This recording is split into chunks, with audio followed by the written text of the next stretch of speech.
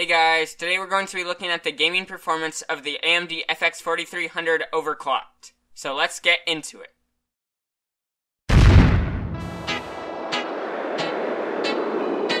Welcome to Tech for Today.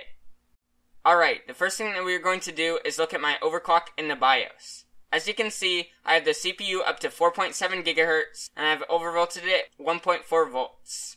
And just to get out of the way, I'm running the FX 4300, an MSI 970 gaming motherboard, an NVIDIA GTX 750 Ti, and 8GB of RAM. And yes, I did stress test this overclock for around 8 hours, so I do know that it is stable. Now let's move on to the reason you came here: gaming.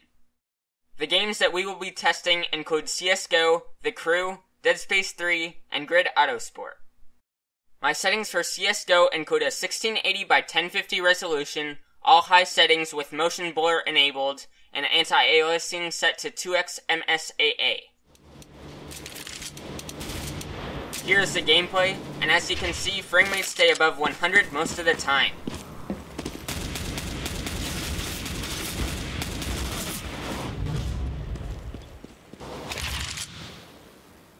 In The Crew, we are running at 1680 by 1050 with a high video preset, which sets some settings to ultra and others to high.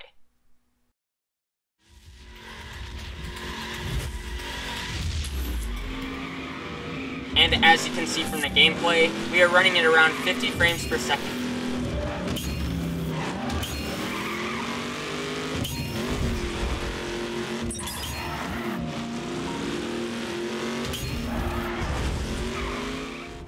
In Dead Space 3, we are running at 1680 by 1050 with all the effects on and high.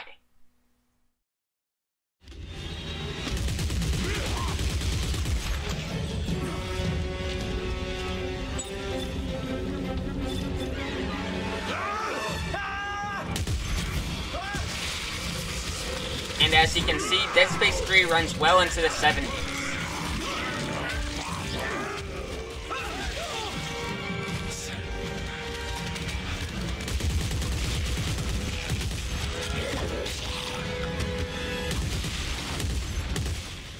Last but not least is Grid Autosport, running at 1680 by 1050 with a high video preset.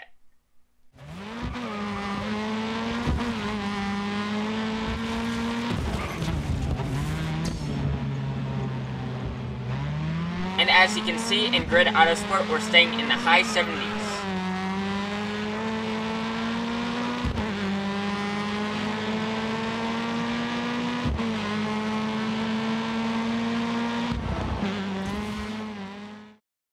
In conclusion, overclocking the AMD FX 4300 allows you to go from low/medium settings to medium/high settings at resolutions of 1080p or less. Let me know what you thought of its performance in the comments below. I was fairly impressed for its cost. And as always, thanks for watching. If you enjoyed this video, please give it a like and subscribe to my channel, as it really will help me out. Thanks for watching, guys.